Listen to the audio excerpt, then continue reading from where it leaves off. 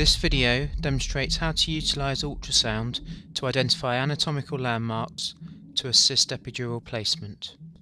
The aim of the tutorial is to familiarize the trainee with the process of using ultrasound to correctly identify the midline and the level for epidural insertion, as well as giving an indication of the optimum angle of attack to the epidural space and its anticipated depth.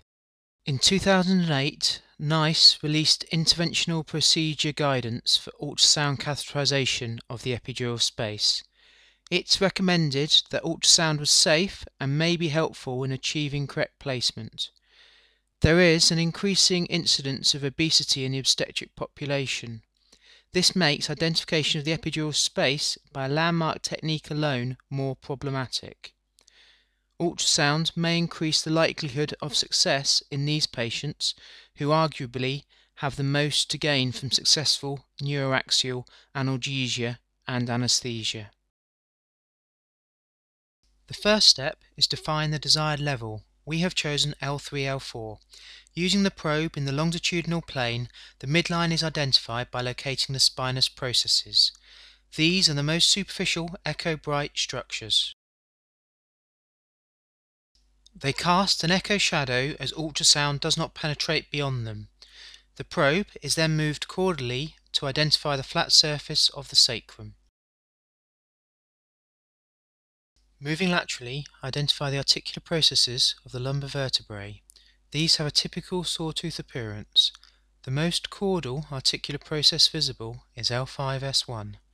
Move cranially, identifying the articular processes of L4-L5 and L3-L4 and their corresponding interspaces. Keeping the L3-L4 interspace in the middle of the image, mark the patient's back.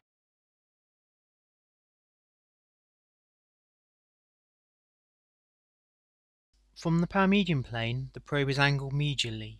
This allows visualization through the interlaminar space, demonstrating the echo-bright ligamentum flavum and dura.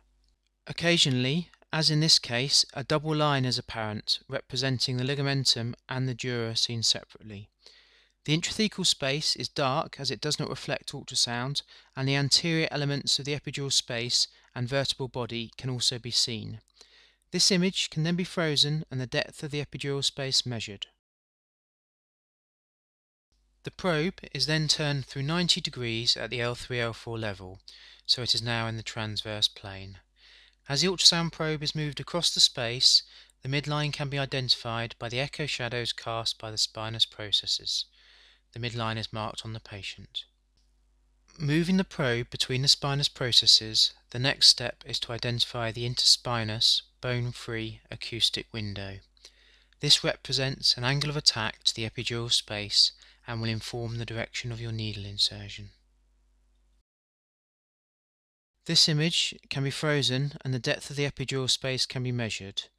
If there is copious soft tissue, compression with the ultrasound probe will lead to underestimation of the distance. The technique can be practiced using a spinal model immersed in a water bath. This is useful for familiarizing yourself with the ultrasound appearances of the lumbar anatomy. To effectively use the technique on the more challenging patients, it must be practiced on individuals where the anatomy can be easily demonstrated.